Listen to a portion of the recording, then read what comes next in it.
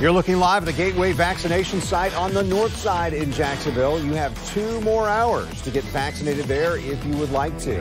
It's the first full day anyone age 16 or older can get their shot in Florida. The state-run sites are seeing record numbers today. News 4 Jax reporter Kelly Wiley begins our coverage on the pandemic live from Gateway. And Kelly, you've been monitoring the flow of people all day. Yeah, the sites here have been steady. There have been no lines, but already we're hearing from state workers that they're seeing more people than they usually do. After a weekend of Easter gathering, vaccine locations across Florida are allowing any adult, plus 16 and 17-year-olds, to get a COVID-19 shot. In the first 3 hours of opening, the state-run vaccination site at Regency Square Mall administered more than 1,000 doses of Pfizer, more than half of what it typically administers in a day. 17-year-old Jalen Bell was one of the people in line this morning. With his mother present, he was able to get the first of 2 Pfizer doses.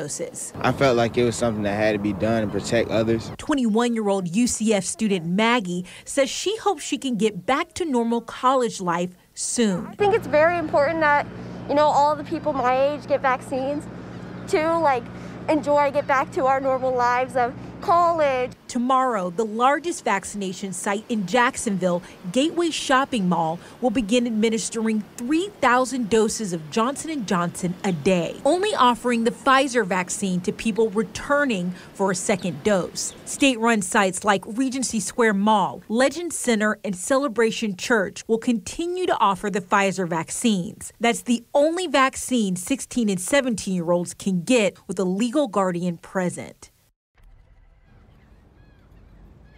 And sites like this one will stay open until 7 p.m. tonight, so still plenty of time to come get your vaccine if you're 18 or older or 16 and 17. There's also several pop-up vaccination sites. We posted up about all of them on news4jax.com. Reporting live in Jacksonville, Kelly Wiley, Channel 4, the local station.